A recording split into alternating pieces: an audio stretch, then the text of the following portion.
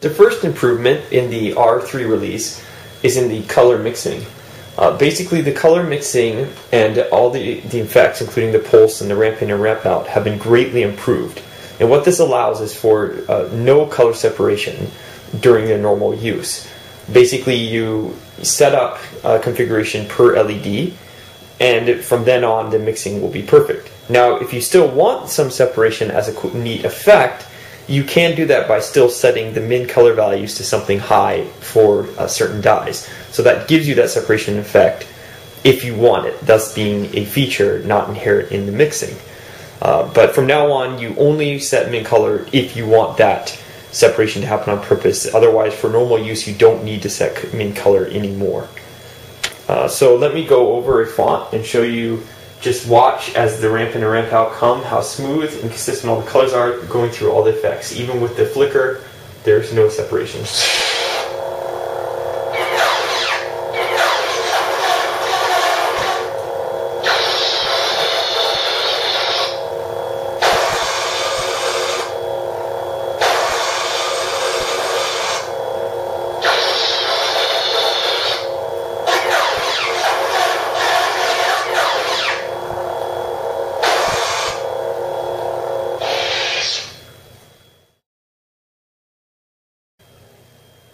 The second improvement in the R2 release is the addition of a boot sound. This allows you to have an independent sound play when the saber starts up compared to when you're cycling through the fonts. So if you turn the boot on, the first time you pull a saber, it plays boot.wav from the root. And then if you push the aux button the first time, it'll play your font wave and reload the first font. And then from then on out, it works like the old behavior. And of course, if you set boot equals false in the master or equals to 0, then you'll have the same original behavior where it loads right into font 1, playing font.1 wave, and then hitting the aux button goes right to font 2. So here's the boot sound on my Nigon Master Saber. And now you can see I'll go to the first font. It's in the first font now if I turn it on, and if I push the aux again, tells me the first font.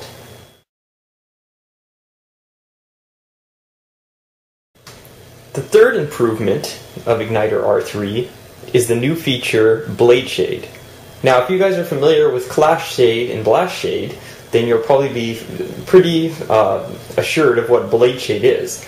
And basically, it's the same thing as those two. When you start up the saber, like when you push the main button to activate it and turn it into its running mode, every time it will actually choose the blade color from the color, but within the range of blade shade. So if you set your blade shade to like 20 to 40, which is recommended, then you'll get like slight variances of the color. You can set it to green, and then you might get like a little bit more bluish green, a little darker green every time, get a little bit different color.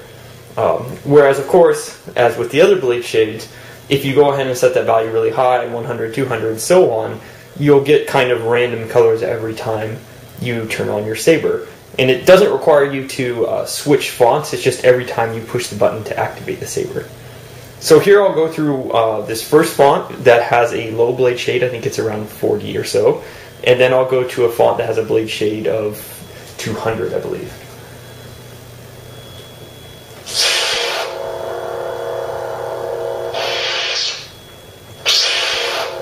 So you can see that was a little more whitish. This is a little more pinkish. Just kind of similar. See, that became more bluish. It's more whitish and pinkish. So you get the idea. It's a pretty similar color every time. Now I'll show you a font that has a more extreme blade shade of around 100.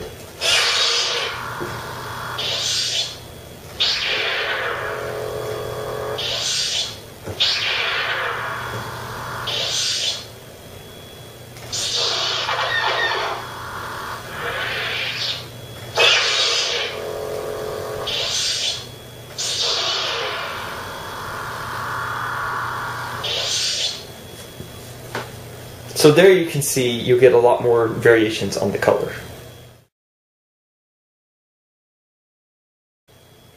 The final improvement in the Igniter R3 release is a brand new feature called Saber FX. Now Saber FX came from a long time back when a couple of folks were on the forums were making some fonts and pre-mixing in some vocals and some extra stuff at kind of like the end of some blaster blocks and such. And while this did make a cool font, it's kind of required you to do that for every font you wanted to manually mix it.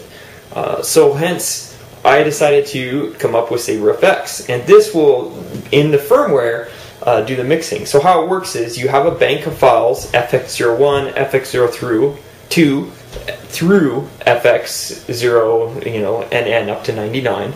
And when you turn on the Saber FX mode, those sounds will kind of randomly be played depending on after you do some actions, or you can set it to also play them if it's your Saber's running but not doing anything.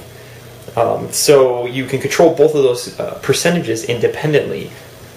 This allows you to kind of have, like, if you want to set it up so you do a bunch of actions and then it's likely to play a sound, or if you're just sitting there, will it play a sound too?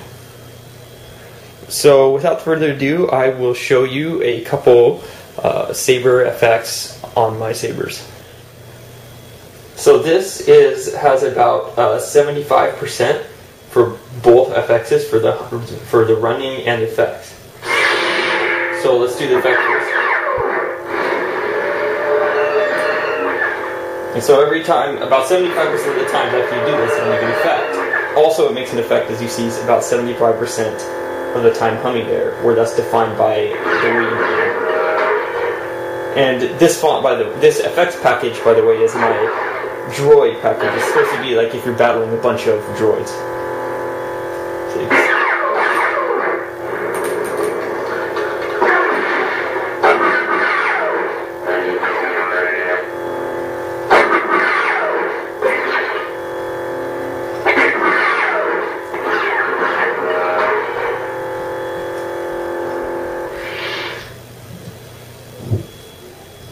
Now, let me turn on the main reason I did this feature for my Luke ROTJ.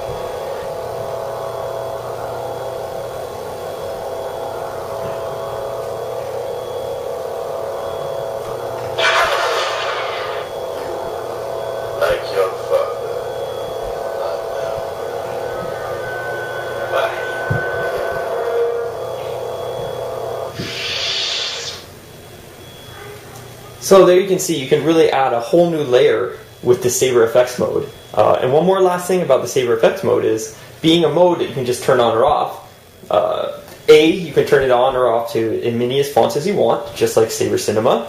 And B is it's actually independent of Saber Cinema. Thus you can actually turn it on, you can turn Saber Cinema on, or you can turn both on. So that can really add a whole new experience with music and the effects and your lightsaber sounds.